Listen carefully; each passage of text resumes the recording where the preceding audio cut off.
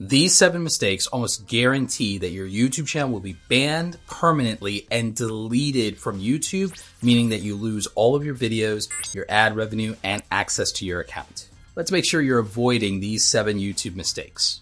Deceptive and malicious links. This is something YouTube takes very seriously. The policy around deceptive and malicious links includes links in your descriptions, but also in your about section and your info card.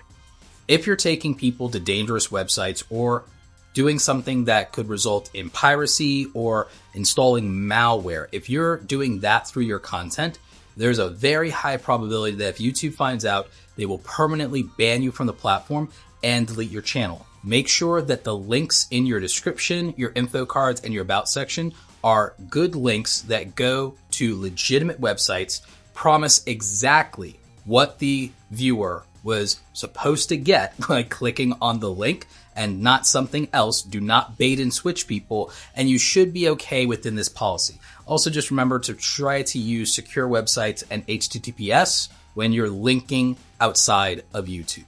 Impersonation on YouTube. Parody is fine, impersonation is not. And you shouldn't really be that confused about what the difference is. Misrepresenting yourself as somebody else, truly impersonating someone else for the purposes of either defamation, saying something is untrue, trying to defraud and confuse viewers or customers is not okay. You see this all the time with scams on YouTube, usually when channels are hacked or compromised. And so this is something YouTube takes very seriously, and it is a very easy way to get yourself deleted from YouTube and have the ability to even create a YouTube account ever again, totally strip from you, a permanent ban. So make sure you're not impersonating somebody else. If you're worried that your parody could be mistaken for impersonation, probably best not to do it at all. If you violate YouTube's copyright policies and you get 3 strikes, you're out. Permanently banned from YouTube, never seen or heard from again. You don't want to get your YouTube channel deleted for copyright strike violations. Strikes in the YouTube system usually last 90 days, and then you have to prove your commitment to not violating the policy. YouTube sends you to basically copyright school, aka kind of a reform school. Like when you have a traffic violation, you go to traffic school. Well, in this case, you go to copyright school, and then within 90 days, the copyright strike goes away. But if you keep accumulating strikes over and over, and you get 3 strikes that are active, YouTube can delete your channel, and there's not really an appeal process for getting your channel back in that case. And while many creators do rely on fair use, something I could make a dedicated video for you about if you'd like, fair use does not absolve you from the responsibility when you use copyrighted material. Ultimately, to a large degree, the copyright holder gets to decide how their material is used, whether this is copyrighted video, images, or music. The best way to avoid this is to use primarily original content, and with regard to music, licensing it through either the YouTube Music Library and those licensing tools, or a third-party licensing tool like Epidemic Sound, Licked, or Artlist. Another mistake that can get your channel deleted is spamming, especially comment spamming and link spamming. If you are spamming links in a chat or in the comment section of a channel, then there's a high probability that your account can be banned on YouTube. This is something that a lot of people should take seriously. You shouldn't be using somebody else's comment section to link to your own channel or into your own website. That is against the rules. It's also very rude to do that. So you want to avoid spamming links and spamming comments. This is something that will absolutely get you terminated if you get caught doing it. Promoting illicit and illegal activities. It should go without saying that YouTube is not a place that is going to allow you to promote the idea of committing crimes or selling through your YouTube channel illicit substances or goods or illegal services of any kind. This one should really go without saying, and it shouldn't be too difficult to read between the lines here.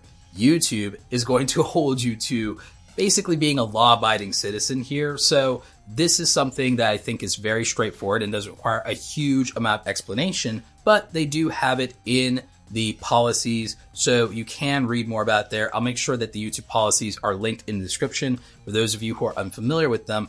At some point, I might torture myself again. I read all of the community guidelines out loud for like 3 hours on a live stream. I might torture myself again with the newest version of that before the end of the year. That might be a good reason for you to subscribe. Another one that should go without saying is child safety violations. Now, anything that's harmful or exploitative of children is not allowed on YouTube in any way, shape, or form. You want to make sure that you're in full compliance not only with the law, but that you're applying a measure of common sense and human decency here.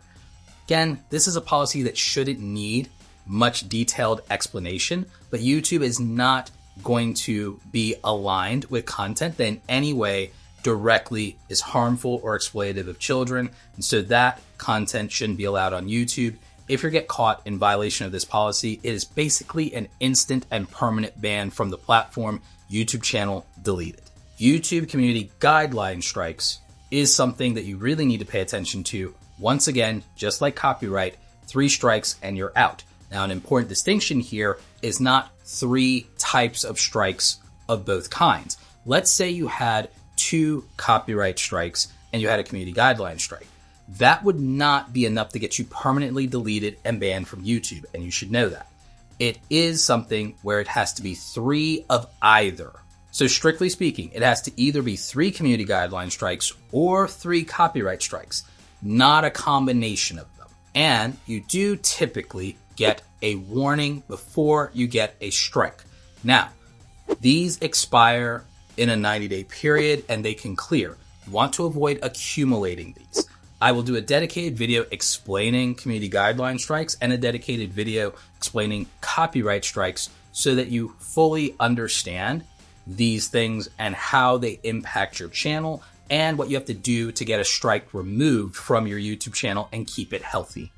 Things that would be included under community guideline strikes, since this not as straightforward as copyright strikes that can get your channel deleted, would probably include things like harassment and cyberbullying, or things that fall under YouTube's misinformation policies. Those you want to stay up to date with because they evolve as things in the world evolve.